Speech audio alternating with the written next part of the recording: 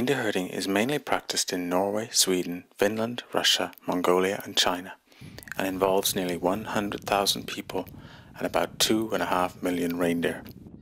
Most reindeer are herded by 30 different indigenous peoples in the Arctic and subarctic, including Sami, Nenets, Chukchi, Even, Evenki, Koryak, Dolgan, Hanti and many more. These herders and their reindeer have adapted to and thrive in some of the harshest climates and remotest places on Earth. Reindeer herders should not, however, be viewed as simply an exotic showpiece.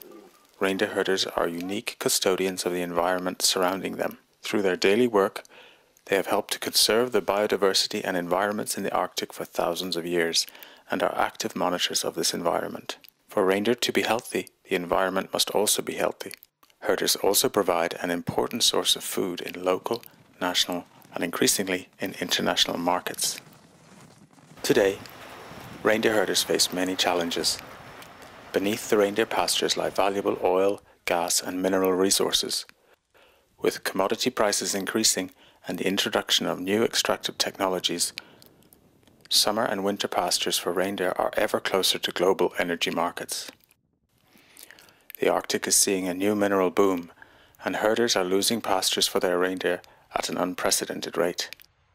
Other challenges for herders include a poor economy, poaching, predation, and climate change.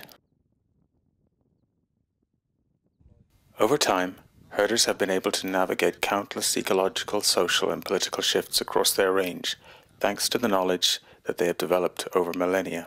This knowledge is embedded in the culture, language, and practices of herders and herding peoples. Reindeer herders' traditional knowledge can contribute to the conservation of biodiversity, as it offers tried and tested ways of sustainably managing resources based on locally developed practices of resource use. Today, this knowledge is not only valid, but it is needed if herders, their communities, and their reindeer are to adapt to these rapid changes in the Arctic and subarctic. A key concern for herders today is the survival of traditional knowledge, which is under threat. Many herders feel that they are not able to put their full knowledge into practice. Traditional knowledge is often not acknowledged by scientific and political communities. On the other hand, when scientists and traditional knowledge holders can come together on an equal footing, great gains can be made in improving understanding of the environmental conditions on the land and how to adapt to rapidly changing conditions.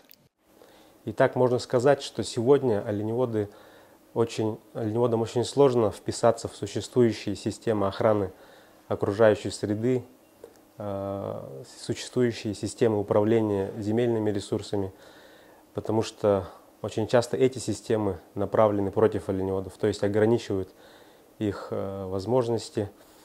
Наши знания сегодня не ценятся и не используются для управления земельными ресурсами и охраны биологического разнообразия.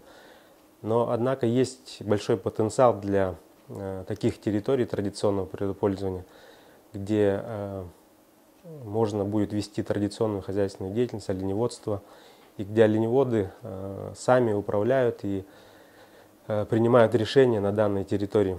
Поэтому можно сказать, что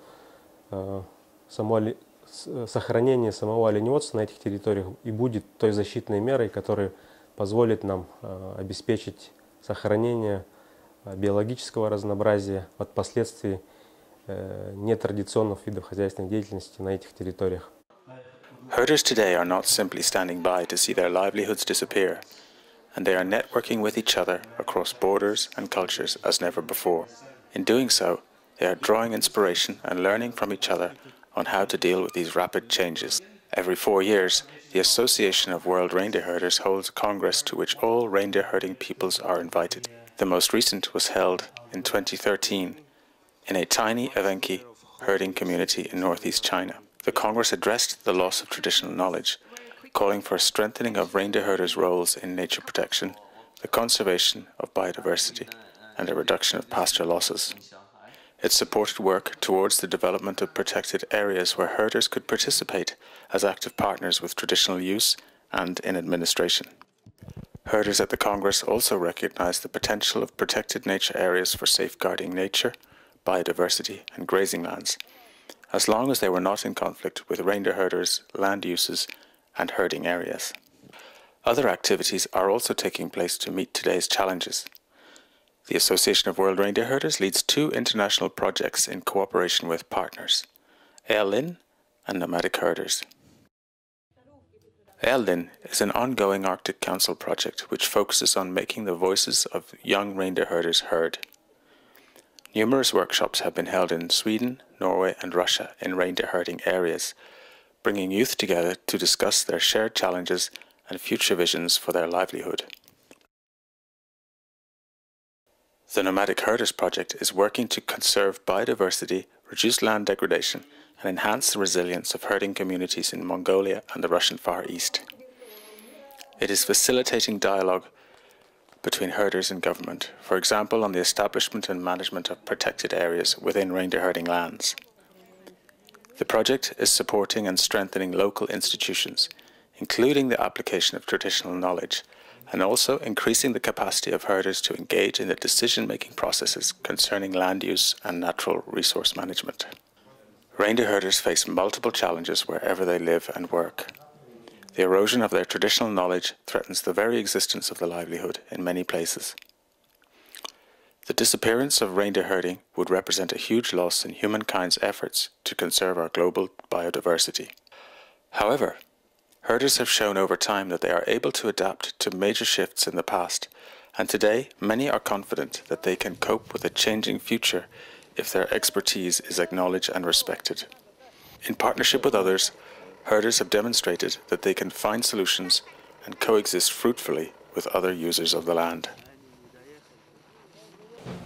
We, reindeer herding youth, call for to be heard in order to allow us to continue with our traditional livelihood of reindeer husbandry, because industries should take our opinions into account in order to make agreements that both parts could accept, because exploitation has made it more insecure for us to take over our traditional livelihood.